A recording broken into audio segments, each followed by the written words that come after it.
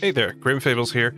Have you ever wanted to split all of your audio into such a way that it is very easy to manage and very easy to overview everything that you're doing? Worry no more, because we're going to get this done.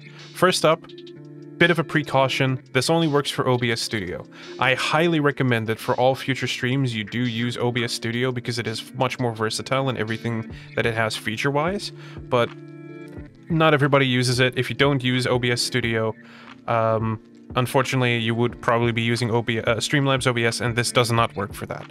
So, to get started, we're going to have a link either in the tweet, the description, or anywhere that this is posted, and there will be a link to this. If there is no link, you can always look up win-capture-audio, and you will most likely end up finding this either on the OBS project or on GitHub. We want to go to the GitHub link because that is much easier to use. That one we would end up over here. We would need to go to releases if we're not there yet, and we will end up on this page. So for example, when we end up on releases, we will choose the latest version, which was released 17 days ago for us now. This might be different when you get to this, and we will go to the latest version. We will scroll down and we will choose the setup.exe. Follow through the installation. It's not very complicated. It's not going to do anything crazy. Just install it. Now that we're back in our OBS, we need to figure out how to add sources. Currently in the background, I have Arknights running, and I also want to have Spotify playing backing track. If you ever need free music that is royalty-free, no copyright, no stuff like that, backing track, please check them out. They're wonderful. I might even work with them in the future. I want to have all of that together.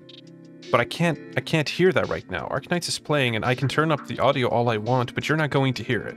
Because it's separate audio source now. There's no desktop audio either. So what I do is I go to application capture. I go to, well, I can name it anything that I want. I already have Arknights audio, as you can see right here, so I'll call it Arknights 2. And because I know that the source of Arknights is DN player, I will add the executable. And now when I go to Arknights and open it like this, you can hear the sound effects from the game like that.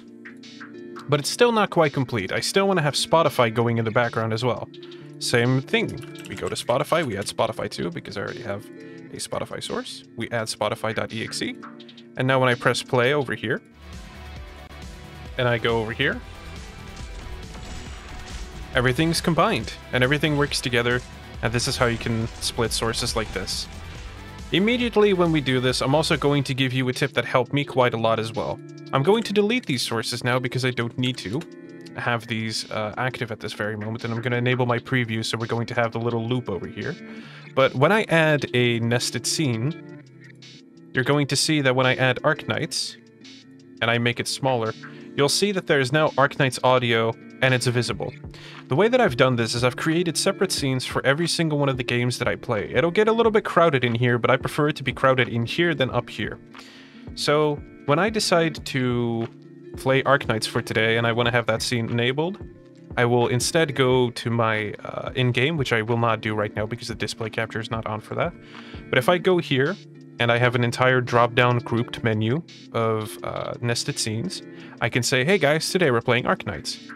And then it will become visible here, and the audio source will also become active. In available audio sources here, I currently have, let's add those real quick so you can tell. Let's go to audio sources. I have my browser in case I want to share something from my browser, my Discord in case I'm in a call, music, which is actually what Spotify is here, music from, I believe this is also desktop in case I'm running some sort of like separate audio, you know, playing an audio file or something like that. And I've got music from my Stream Deck, which is also a separate instance. I've made this a separate audio source in the case that every single scene that I want this to be in, I can have this added. This is very easy. It's very easy to group things like this, and it's very easy to organize things like that. Keep your workspace organized for everything to be a lot easier. And if in the case that I'm like, okay, well, maybe today I don't feel like having all of it together, I can make a group. And when I make the group, I'm just going to call it group. I can drop this in here. I can drop that in there. And I can just have that there. And maybe I'm not feeling Arknights today. I can just open this up. Hey, I don't want to play Arknights today. Maybe today I feel like playing, I don't know, Darkest Dungeon 2. Then I add that one and I would turn that one on. And look, the source would also be here. It's a very easy way to keep things organized, and I recommend you use it as well. That is all I have for today. Thank you very much.